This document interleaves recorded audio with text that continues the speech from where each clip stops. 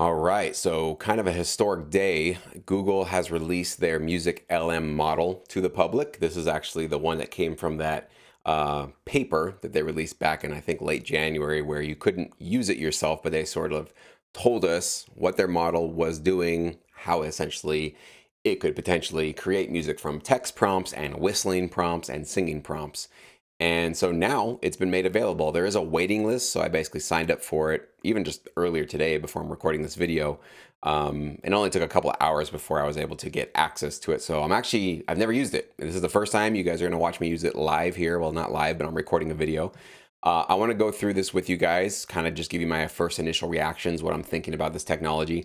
But before we get into it, I know I'm going to get a lot of comments on this video, and I want to just remind everybody that I'm aware that this music is probably not going to be that good. And I'm going to be, because I've already heard of what it can do before. I don't imagine they've made massive leaps already in a couple of months. So I'm aware, and I share the opinion that the music we're going to hear here probably won't be amazing or great or licensable or competitive with us, okay? But that's not probably the best take to take on what we're going to hear. I think the smarter take and the smarter interpretation, or the frame that we should be putting on this as we listen through this and go through this together, is what can it do decently? Where do we see it potentially getting better in the future? And what does that mean for us in terms of this becoming something that can potentially, compete with us and start taking some of our work from us? Because that's certainly the reality that we have to all be realistic about and face. And I understand I'm kind of the messenger on it, and a lot of people want to shoot me for just saying that. I didn't make AI, I didn't invent it. I'm just letting you guys know this is what's out there, this is what's coming. This is now being released, obviously, as a sort of prototype beta thing by Google. But anyway, so as I go through these music examples, I want us all to kind of, and that's what my frame is going to be on, what is it doing well, what is it not doing so well, because I definitely want to help all of us AI-proof our music moving forward, and that's really what I'm going to be focusing on with my channel here in NSYNC Academy for the rest of the year. So before we get started, it has this little thing that says, make a good prompt, be very descriptive. Electronic or classical instrument sounds best. Okay, so classical instruments are saying sound best. Okay. Mention the vibe, mood, or emotion you want to create. Certain queries that mention specific artists or include vocals will not be generated. Interesting, because I was actually going to try that and say, make me a Nirvana sounding, grunge rock track, and I guess that's not going to work. So that's interesting to know. Improve the model by giving out trophies. Now here's a really important thing, because this is definitely where I see AI models getting better, not in the short run, but in a couple of years. Essentially what they're going to be asking for is all of us to be telling it, every user, what was good. So if you prompt it, it gives you something that you like, you give it a thumbs up, and right here it's saying basically give it a trophy. The feedback will improve MusicLM for everyone. So that's essentially the crucial part of all these models, is it's going to just spit out whatever it thinks you might want. And it really depends on the user saying, yep, that was exactly what I was looking for, or that was way off. I don't want anything like that. Because it's basically going to then take that data, that little point of information, and feed it back through the system. So the next time somebody asks for that, or maybe you ask for that type of music, it will not spit out the same thing. It'll try to go in a new direction until it finds kind of what you like, right? So sort of the thumbs up, thumbs down in Pandora. If you guys ever use the Pandora radio station, I think that's pretty much what it is. And then at the bottom here, it says you can save your creations. If you want to save your tracks, click the more icon to download. So I guess you can download this in some way. I don't know if it's going to be a WAV file or MP3 or what, but let's have at it. My first prompt with MusicLM, what should I do? Well, I'm going to go back to my roots. I grew up listening to punk rock music. So I'm going to say pop punk track with happy vibe. Pretty generic in general. Let's see what it does. Looks like it's generating here on the right side of the screen.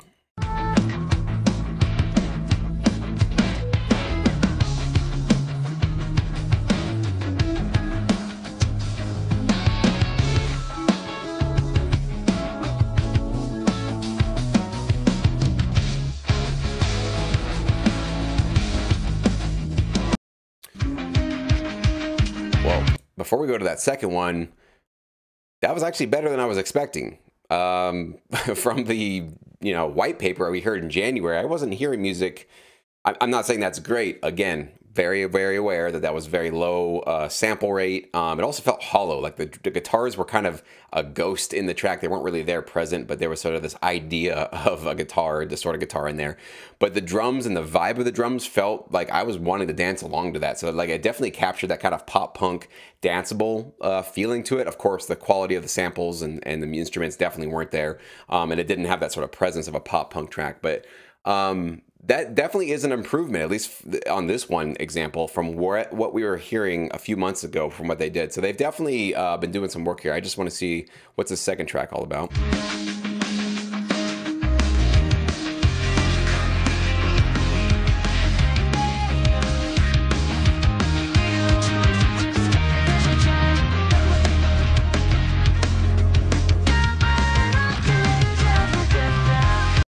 Now that's interesting. There's vocals in there. Okay. I don't know.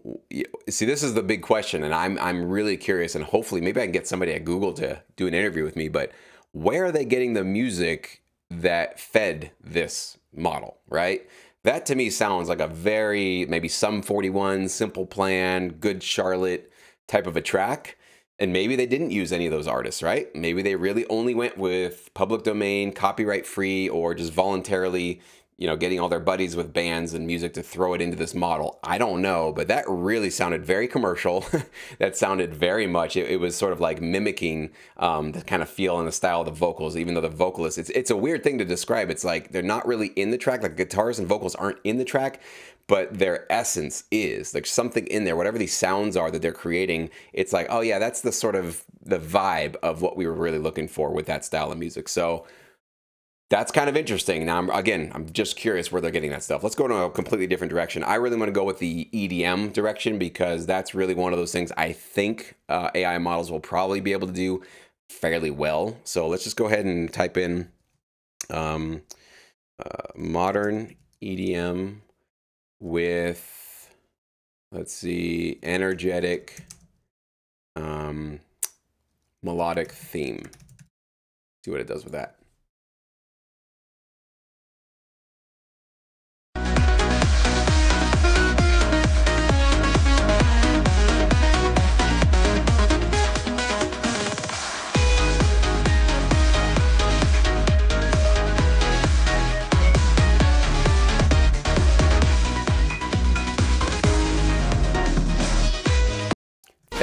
That's really interesting. If you guys were listening to that one, it made a strange musical choice 3/4 into it with a key change and going into some weird, strange, interesting direction. So I think that's where these models are.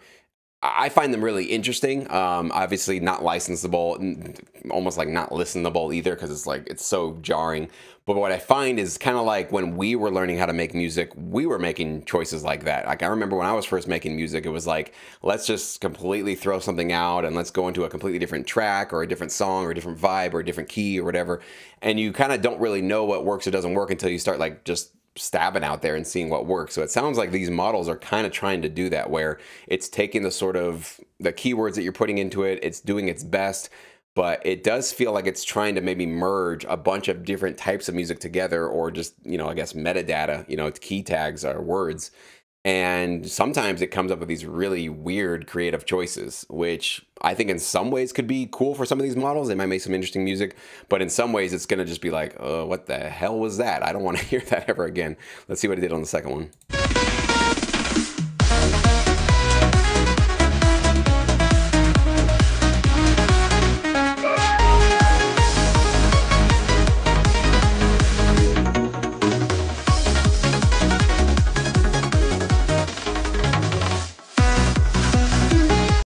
Okay, so that one I think changed tempo, maybe changed key as well. Really was going in its own direction. So that one is very creative. Let's just call that one an extremely creative interpretation of what I was asking for. It's not really the style I was looking for, though. That really feels more like kind of trancey sort of EDM, and that's not really what I wanted. I think maybe what I should do is do pop EDM. Maybe I should do actually modern pop EDM with bubbly vibe and happy Lyrics? I wonder if it'll actually throw in some sort of a vocalist. Let's see what it does with that.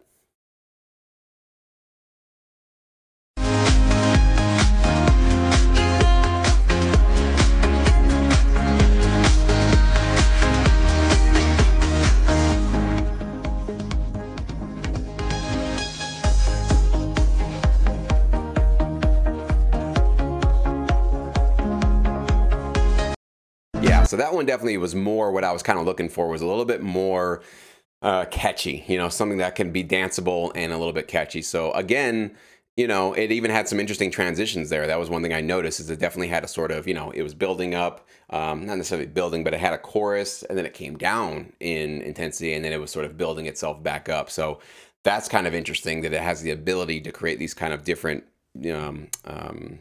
I guess, dynamics within its own creation here. So let's see what they did on the second one here.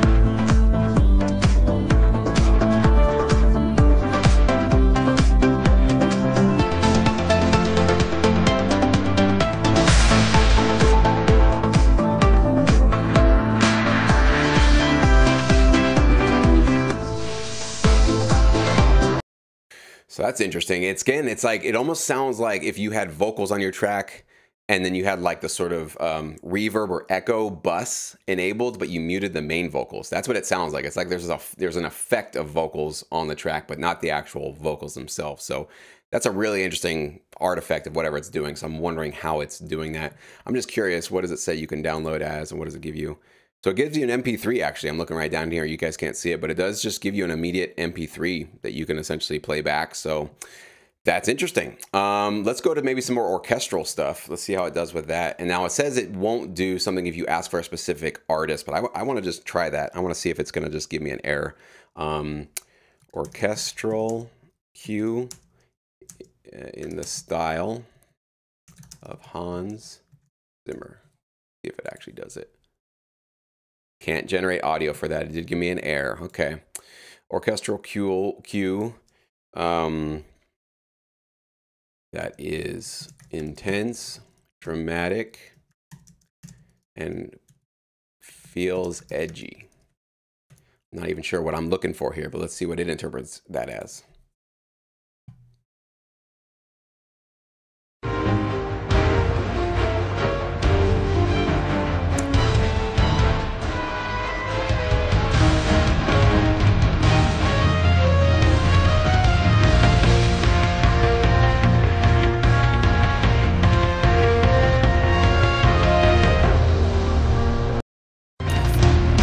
Okay, that's a fail.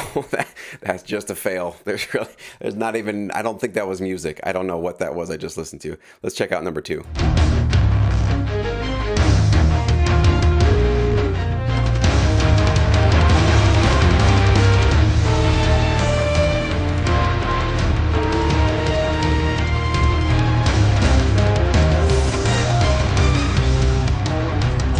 Okay, it really fell apart at the end there. But the beginning, you guys heard what it could do at the beginning. It had that sort of tribal, dun, dun, dun, dun, that kind of like galloping drum feel. You definitely kind of felt that sort of Hans Zimmer intense chase scene kind of vibe going on there. So there's that, okay? So it definitely is able to kind of tap into, I guess, a little bit of what I was looking for, which I didn't even really imagine that when I actually typed that in. But it's kind of interesting that it was able to pull that up. So that's kind of cool. Let's try something really simple. Let's go romantic solo piano with lots of reverb. So, because I'm curious if a lot of these models can basically maybe generate single instrument pieces of music fairly well, as opposed to the complexity of stacking up all these different instruments and trying to create something cohesive that way. Let's see what it can do, asking for just something with piano.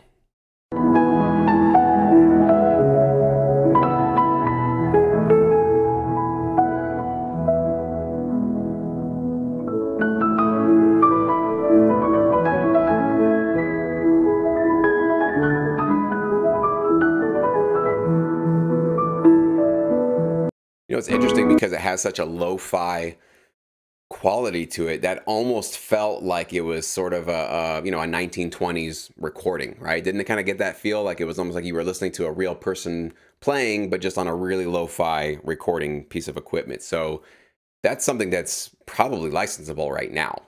Solo piano in that style, and the way that it was performing there. For me, I mean, I'm not a pianist. Maybe some of you guys are. That could have fooled me. I mean, I don't know if I would have known. If you told me, if you presented that to me, and let's be honest here, if that had been presented to us, and we did know this is from MusicLM, from Google's project, but we were just told, here's a piece of music. What do you think?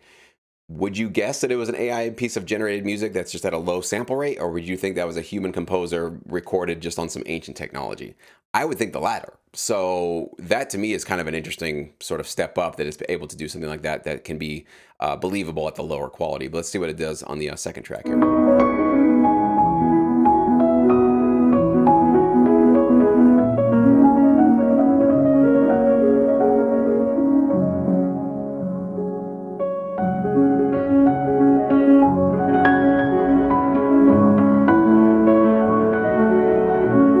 So very similar, kind of the same sort of vibe it's got going on there. I want to even I don't want something so busy that I almost want to be like simple piano music that is slow, dreamy, and spacious. I don't want something so busy and so intense. I kind of want to have something more melodic, relaxed.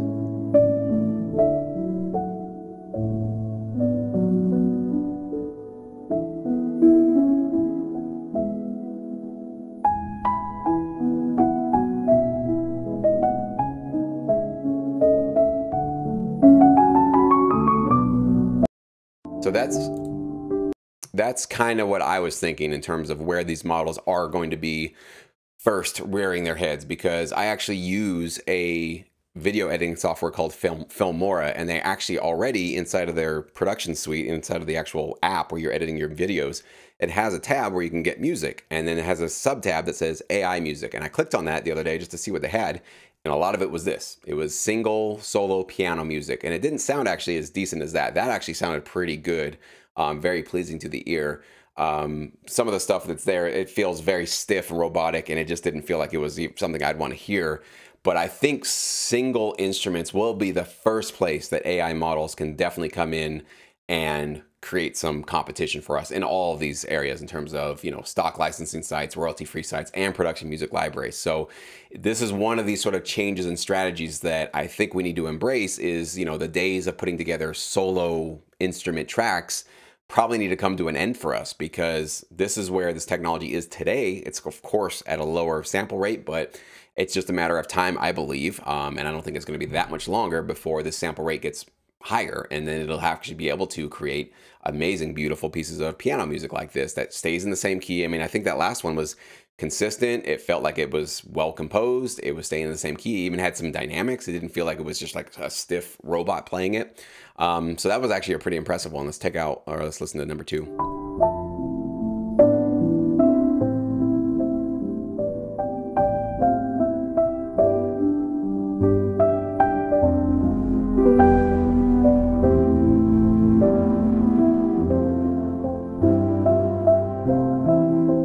And it's even throwing in some some strings or something in the background there. So it's actually adding an accompaniment that I didn't ask for, which was kind of interesting. I want to just change out piano, guitar. I'm curious if it can do a single guitar, or if it can or cannot, or how well it does at that.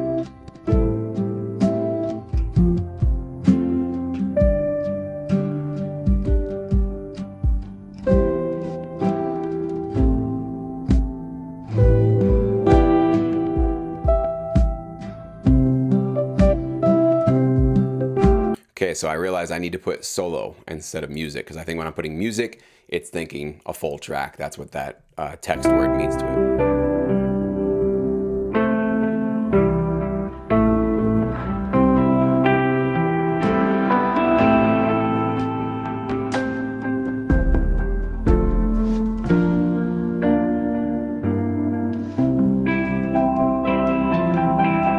So that still is giving me music behind it. Maybe I have to do single guitar. Maybe just one. I'm not sure exactly what I should prompt to say, don't give me anything else, just a guitar.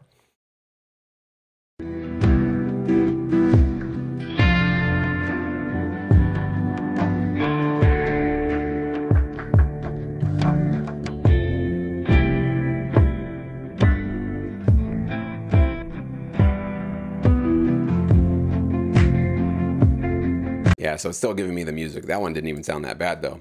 All right, well, let's just finish off this first video with grunge rock with intense vibe and rambunctious. Did I spell that right? Rambunctious energy. Seeing if it can get me Nirvana without asking for Nirvana. Let's see if it does it.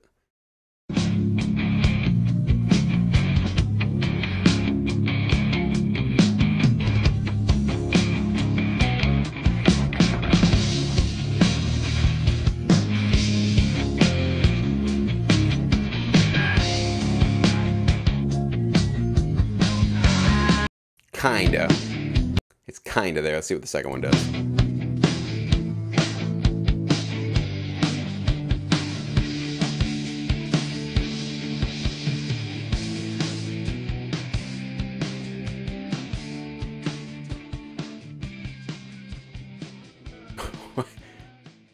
It created a fade out. Okay, so I guess some tracks they just decided to give a fade out. So that's where I'll leave this one. This is interesting. Again, I don't know exactly what to make of this yet. I don't know exactly where we need to go with this, but I definitely am going to play with this for a long time. You guys can definitely sign up. If you just type in Google search MusicLM, there's a wait list. You guys can go check it out. I mean, I got access within a couple of hours. I can't imagine it'll take you guys much longer if you want to.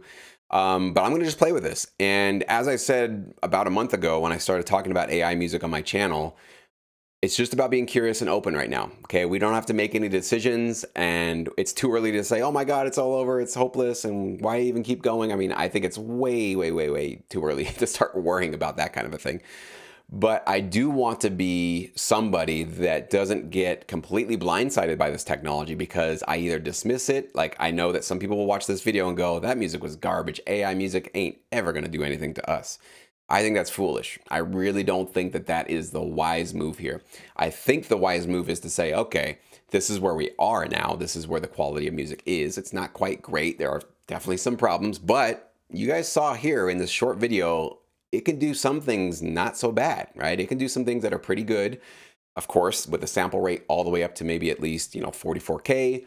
Now you got something there that could certainly be useful for somebody else. So what we need to do, and what I'm going to be doing basically now in the coming days and weeks, is really do a deep dive into this stuff and sort of come up with what I'm going to show, what I'm going to call a sort of AI-proof checklist, right? Because I really want to know, what can these models do well? What can they not do well? What does it seem like they're struggling with? What does it seem like they're excelling with? And wherever the struggles are, we need to fill those gaps. And whatever it's doing well at, we better be able to do that even better than it's able to do, okay? So this is one of these moments in our industry where we can choose. It's like a fork in the road, right? We can decide to bury our heads, whatever, I'm just gonna keep doing what I'm doing, or give up, which, I think is, definitely not advisable. Or we just sort of accept this is the conversation we have to have. This is the new reality that's been presented to us. We didn't choose this. We didn't make this. It's just showing up here in our lives.